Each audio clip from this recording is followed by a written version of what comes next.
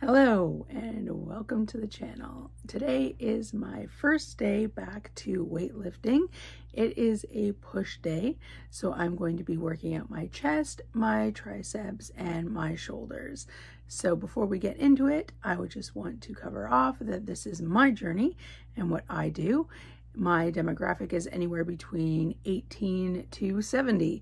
So depending on where you fall in, please make sure that you are healthy enough to lift. If that is something that you want to do as well, make sure that you consult your doctor and either do your own research or get the advice of a certified trainer in order to know what is safe for you. Don't just do what I do. And let's get into it. Before we get started, I just want to give you some advice that I find helpful when I'm training. I've been off the wagon for a couple of months and I have really felt horrible about that, so I'm getting back on and I'm just going to give some advice that I have found helpful that hopefully you can incorporate into your training program. The first is to make sure that you fuel yourself for your workouts. Nothing worse than bonking halfway through your workouts and not having the strength or energy to be able to complete it. So make sure you're properly fueling yourself during the day so that you can fuel yourself for your workouts. Most of the time that means making sure you're getting adequate protein intake and make sure you're hydrating.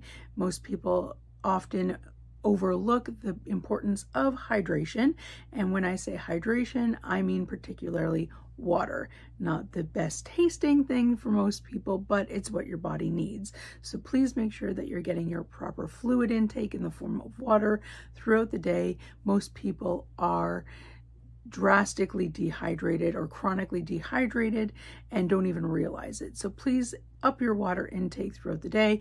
In fact, go get some water now and drink it for this video and make sure that you're getting more fluids in throughout the day.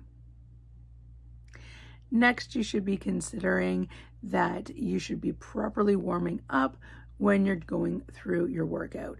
You'll help yourself prevent injury in the long run.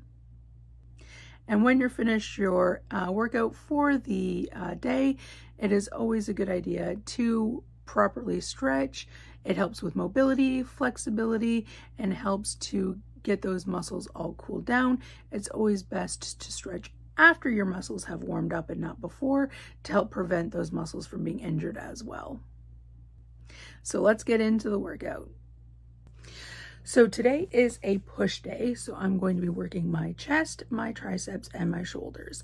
So I'm going to be doing several exercises of both, but you're probably only going to see some highlights of each exercise. So I'm going to go ahead and get started on that now. Before we actually start, I'm going to cover off some safety tips. I am currently by myself while I'm lifting weights, and there are a few things that I will not do when I am lifting by myself. The first one is I will never, ever go for a personal record or a personal best in weightlifting when I am by myself. That is a recipe for disaster. I will never lift my ultimate heaviest lift when I'm by myself. It is guaranteed that something bad will probably happen, so you will never catch me lifting a PR while I'm by myself. It's just not going to happen. I will go for a lighter weight and I will go for higher reps, something that I can lift within the 12 to 15 range. And as that starts to get heavy, I'll remove weight and then keep going for another 12 or 15 reps. It's just much safer that way, and I still get the muscle benefits of lifting those lighter weights because I'm upping my reps. The next thing I will never do is put these, which are weight clamps, on my weights, because if something happens and I get a muscle cramp or something terrible was to happen while I'm lifting, I can then just dump the weight off of the bar and get out from that situation. I will never put the clamps on the bar when I'm lifting alone. So these are something I just won't use when I'm lifting by myself. Another thing I won't do when I am by myself is I will not lift without the safety racks. You will not catch me lifting without the safety racks. They can help save your life. So if I am lifting by myself, I am lifting with the safety racks. And if I do this, you will see the safety racks right here. Probably not a very good angle, but there we go. Safety racks. I always lift with my safety racks. I will not lift if I don't have the safety racks. Now my squat rack, I can take them off. You will always see them on, especially if I am lifting by myself. But primarily, I never take the safety racks off, ever. They will always be on, but they are especially on if I am by myself. And there you have it. Those are the three major things I do not do if I'm lifting by myself. So let's get into it.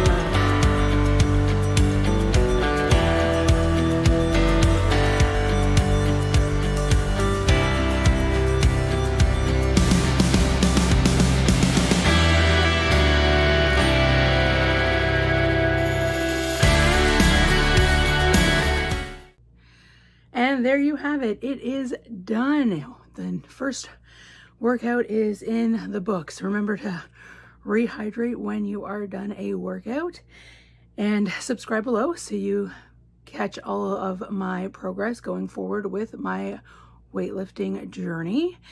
And I am going to clean up down here and work some movie magic in the editing process. Maybe speed some stuff up or only show the last sets. Otherwise, this video is going to be far too long. We'll see how it goes, but we'll see how it goes in the editing process. But as always, I'll catch you in the next one, and stay amazing.